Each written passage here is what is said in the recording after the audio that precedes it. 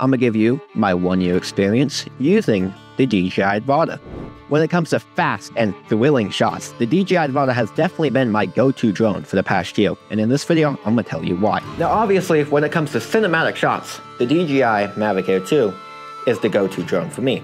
But today, we are talking about the Avata, so we'll talk about this drone in another video. One of the main reasons why I got the DJI Avata instead of an actual FPV drone has to be the safety features, because one safety feature that I love with the DJI Avata is if you're flying the drone in manual mode and you want to stop because you're freaking out or you're just about to crash, you press one button and it completely stops your flight and puts the drone at a halt. I honestly have not used this feature because my drone, I can't get it to go into manual mode. I don't know why. It's something to do with my controller. But hopefully in one of my upcoming videos, I can get it to work. But obviously there's other safety features like GPS, and obviously when you lose signal, it can go back home. But other FPV drones do have that, especially with the higher end FPV drones. So that is not a big feature with the DJI Avata, but it's still a feature I love, especially when you lose signal and you want to find your DJI Avata. One thing that I extremely dislike about the DJI Avata is the fact that they ship these two things together, also known as the DJI Motion Controller. Now this is a fun controller, if you could figure out how to use it. I tried to use it once, couldn't figure out how to use it, but if you guys would like me to make a video on this, let me know. I think that's one of the stupidest decisions that DJI had to make. They should make it so they have two, where you could have it like this, or you could buy it like this. I don't think they should only have it so you could buy it like this, but that's just my opinion. Now obviously, if you want to actually fly the drone and use manual mode, you have to buy this controller, once it's an extra $200, on top of all the money you have to spend on this drone, which I despise. But one tip about this controller is when I started flying the DJI Avata, I flew it like this, but I experienced that sometimes I would let go of the sticks, which would cause me to crash. But now I fly with a method called the claw, which ever since switching to that method, I have experienced less crashes due to accidental stick movement.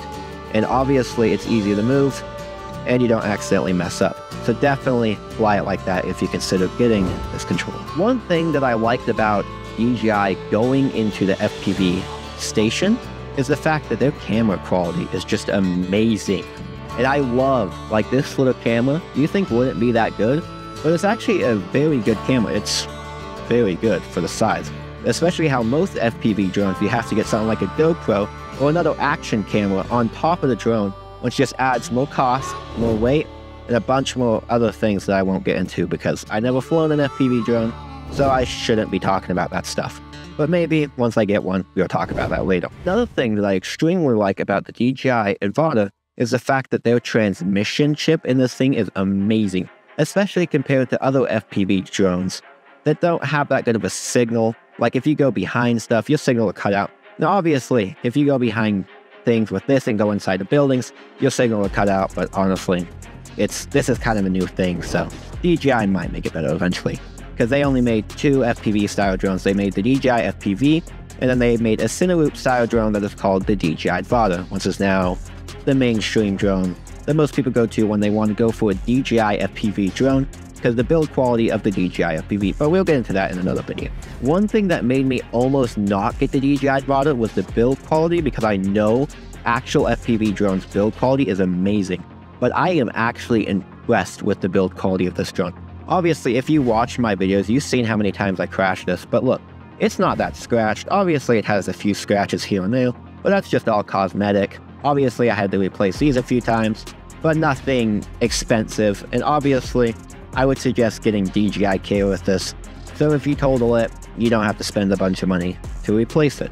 Honestly, I haven't had to use it yet, but I definitely think I will one day, but hopefully no time soon. When it comes to the goggles of the DJI Avata, the goggles quality inside the actual goggles themselves is amazing, because most FPV style goggles are not good. Even most people use these goggles for their FPV style drones because thankfully DJI lets you actually use these with other drones. Now obviously a pro tip with this is get a silicone thing.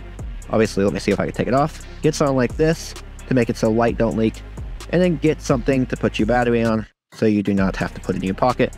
And also, one mistake that I have made with these goggles, don't point it up so the sun doesn't ruin it. And also, put an SD card in it, so if you lose your drone and cannot find it, or you destroy it and the video gets corrupted, you still have video, or as I like to call it, proof to post on social media. Okay, now that I have told you all the good and bad things about the DJI Avata, do I think you should still get the DJI Avata even though it has been out for almost 2 years? The simple answer is yes. The long answer is no. It honestly depends on what your use cases are. Like if you want a cinematic style drone and you just want slow cinematic footage, definitely get something like the DJI Mavic series, because this is a good drone and this is actually meant for cinematic footage. And I tried to do cinematic footage with this drone and it does not look good due to the 2-axis gimbal, and most DJI drones have 3-axis gimbals, which makes the footage definitely way more smoother. Now when it comes to like obviously Cineroop style drones where you can fly kind of in an FPV situation, but you still limited and you still have the safety features like the DJI Mavics, I definitely think you should get the DJI Avata. Now if you're like a full-fledged FPV pilot and you've been flying FPV drones for years, which I have not, I never flown an FPV drone in my life, I would definitely like to eventually, I do not think the DJI Avata is for you. Now, I hope you guys like this style of content. I never made a video like this before, so it's obviously not going to be good because, honestly, I'm not used to just sitting in front of a camera and talking for 10 minutes straight. But hopefully, if I keep doing videos like this, my quality's improved just like my droning footage, because especially in the past 3 months, my videos have been getting way better. Now, see you guys in next week's adventure, and have a good rest of your weekend, and see you guys later.